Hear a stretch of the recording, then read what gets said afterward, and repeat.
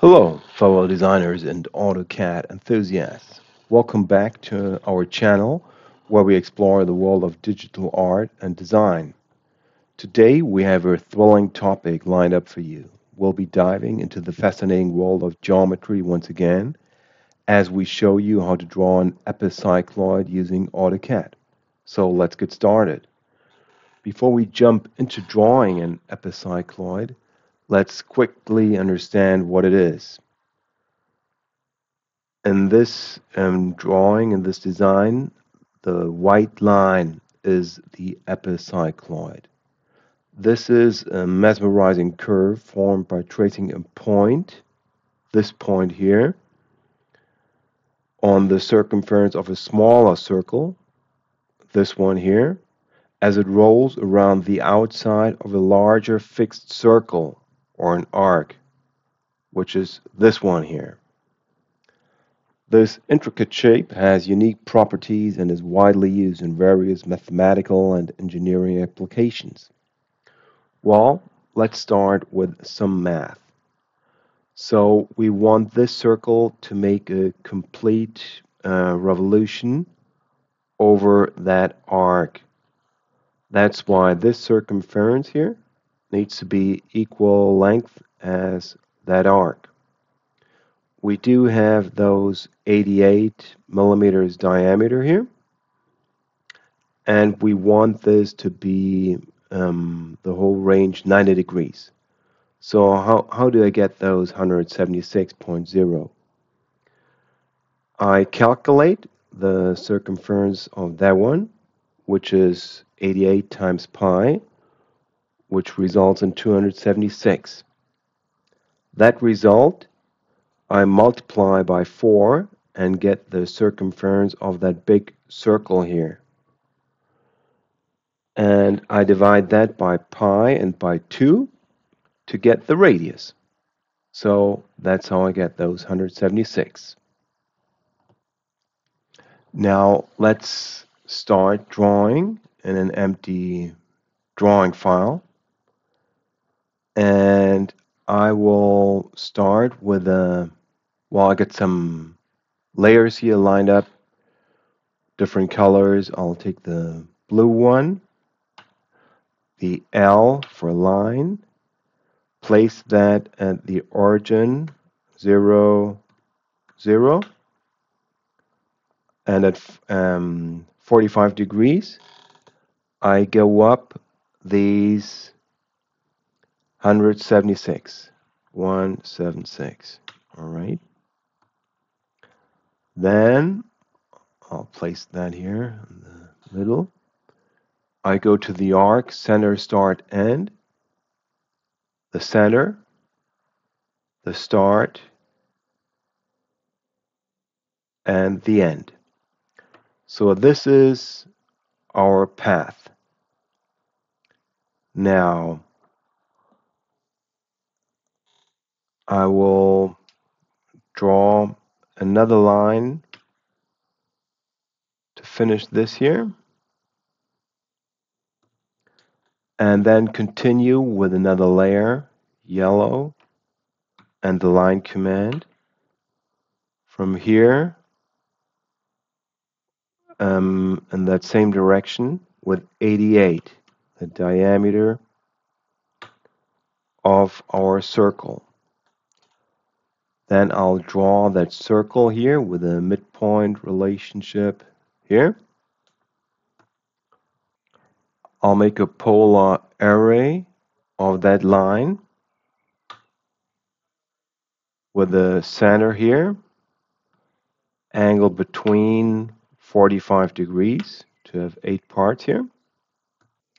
Then I'll switch layers again to red, go to that arc, center, start, end, center this one, start here, press Control to switch the direction and 45 degrees. And now we will divide this arc. I go to Divide,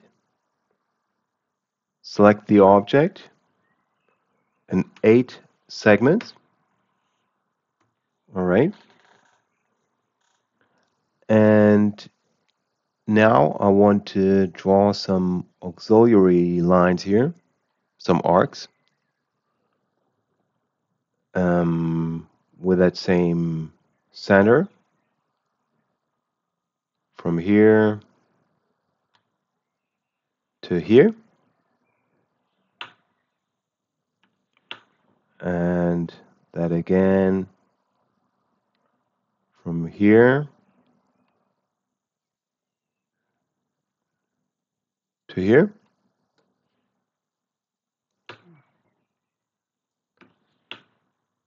Again from here to here, and one last time from here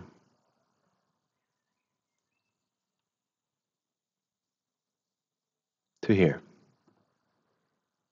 All right. Next thing is that we copy that circle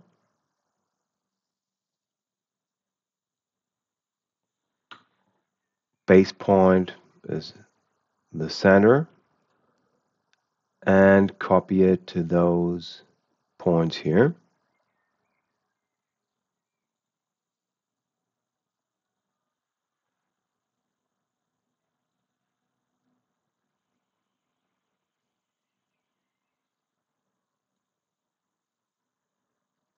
One last one over here.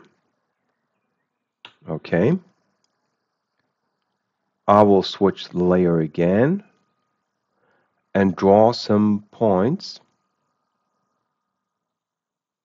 and those will be at the intersection of those circles and those arcs. So the first one is right here.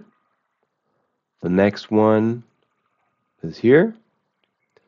The third one is here.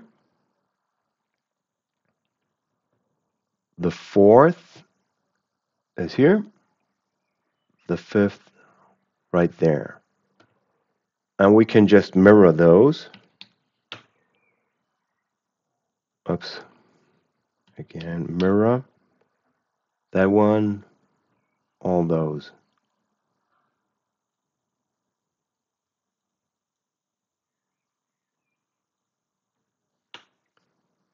And the mirror line from here to that one.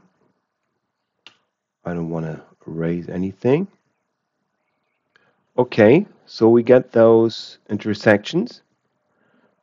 And maybe to have a better look at things, we will go to the Layer Properties Manager and invert selection, hovering over the magenta one. Switch those off so we get a good view of all that. And then I got this one solution layer, and we'll connect with the spline fit command those points.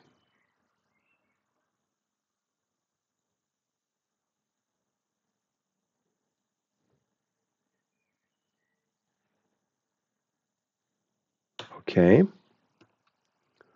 And then finally switch on everything.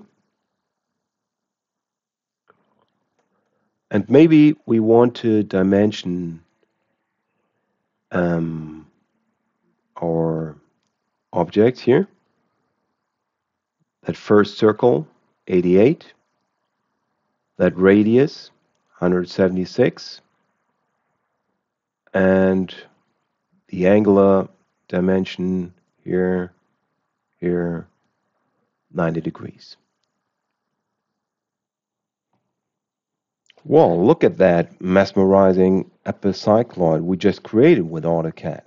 It perfectly represents the path traced by our rolling smaller circle around the larger fixed circle. And that brings us to the end of today's tutorial on drawing an epicycloid using AutoCAD. I hope you found this video informative and inspiring. Let your creativity soar as you experiment with different parameters and explore the wonders of geometry within your digital designs. If you enjoyed this video, don't forget to give it a thumbs up and hit that subscribe button below for more exciting content. I see you in the next video.